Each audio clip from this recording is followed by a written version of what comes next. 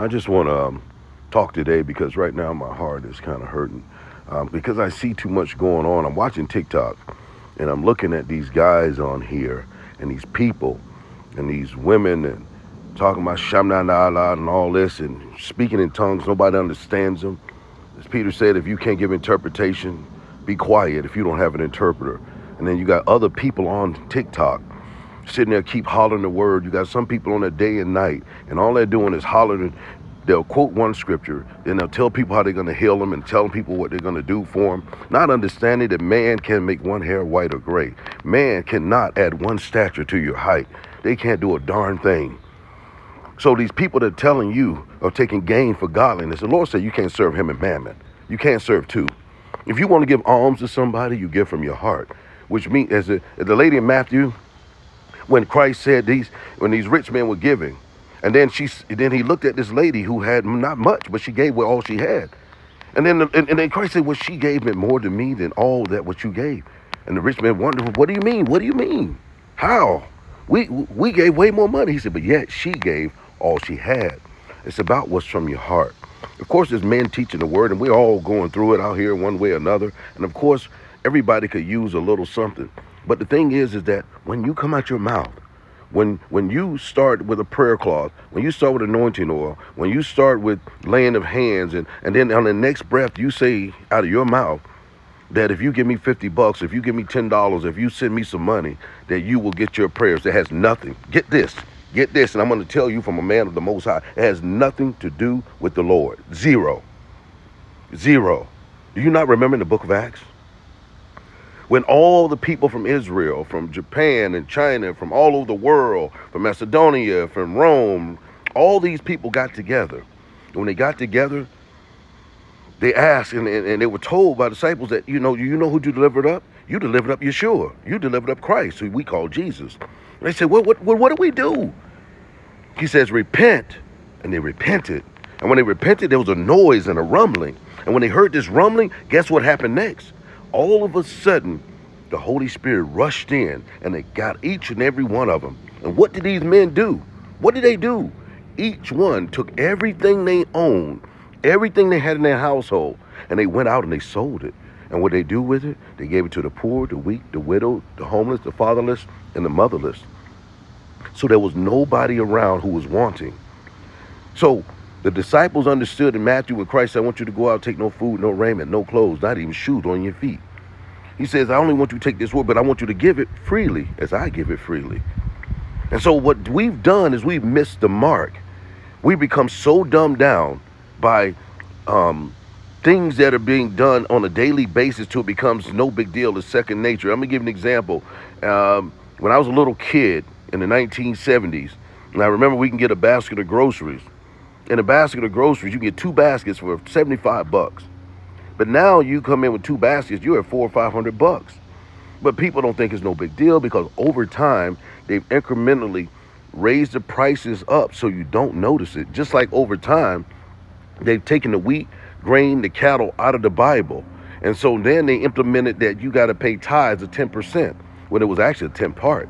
And that 10th part that we gave was only to the Levites. It was to the priests. And when the priests were done away with, that's why the Sadducees, and the Pharisees, they wanted to attack the Messiah. They wanted to attack him because he said, no longer are you going to take my people and use them. You turned my father's house into a den of thieves. And he kicked the money changing tables over. He said, from now on, I'm going to die for them. Now, instead of them taking a bird or a dove or a bull, taking it to the priest, and the priests take that blood and they slaughter them, and that blood covers their sin. He said, now I'm going to cover their sins. Folks, go to the Messiah. And when you go to him, everything's free. He said he'll take that yoke off your neck that the slave master put on, and he'll put his on. Not that it's not heavy. He said, but it heals you and it gives you peace. How can you have peace when you constantly got someone saying, in order for the Lord to bless you, you got to give to me? Christ gives this freely.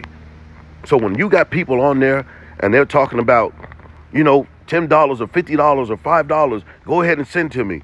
Send me this, or send me that trophy, or send me this. Folks, that is not the way the word's supposed to be done.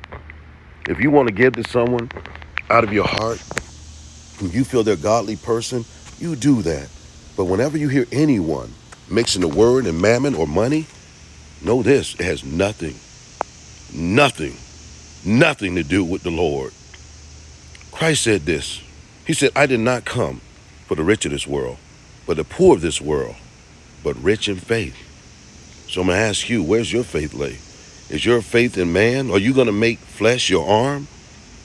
Are you going to serve the creator, the creature, more than the creator? Are you going to go back to those books and learn that the reason that these priests were stripped is so that we wouldn't be in that bondage? And so you would not think that you had to pay your way into the kingdom. Because that new kingdom that's coming down in Revelation 21, it's got 12 gates, and then 12 gates got the 12 tribes of Israel written on them.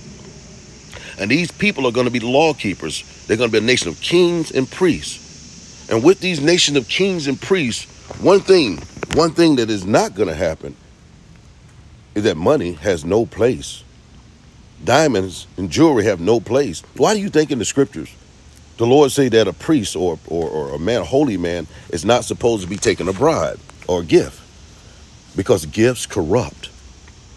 Gifts corrupt the word.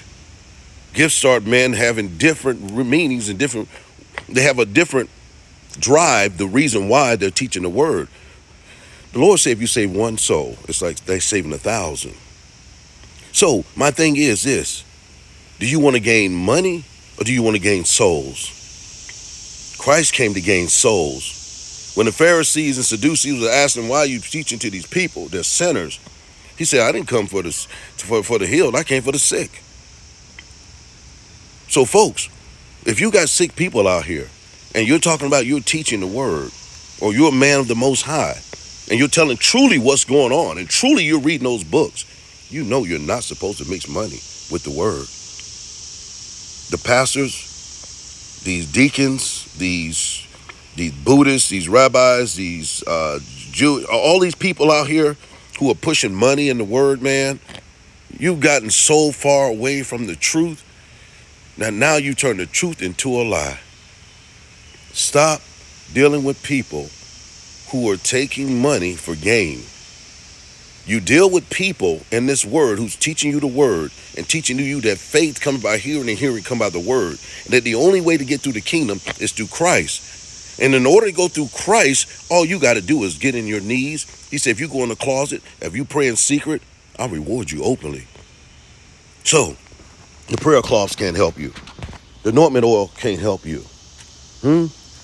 All of these people who saying that they can get you, that they can do, they're taking credit for the Most High. Remember Elijah? Elijah sent his servant. He said, I want you to go heal that boy who's sick. I want you to take him and raise him up. But when Elijah's servant went to do it, guess what happened, folks? He couldn't. Why? Because he had insight for Elijah. He was jealous of it, and the Lord knew it. You see, the Lord searches out your soul, and he seeks the insides. He knows if a man is selling the word for money, there's no power there. The Lord is the one who heals. So Elijah had to go back, and he asked the Lord, he entreated of him. And that's what we should do, entreat the Lord. If you ask, if you knock, he says, I will come into you and I will sup with you. We need to be like Elijah, go to him. And Elijah learned something. It wasn't him. He can't heal anything by his word. That the only way we'll heal, the only way we're sealed, and the only way that the world does not unpill us is by following that word, the holy scriptures that the prophets wrote. Stop following man. Stop making flesh your arm.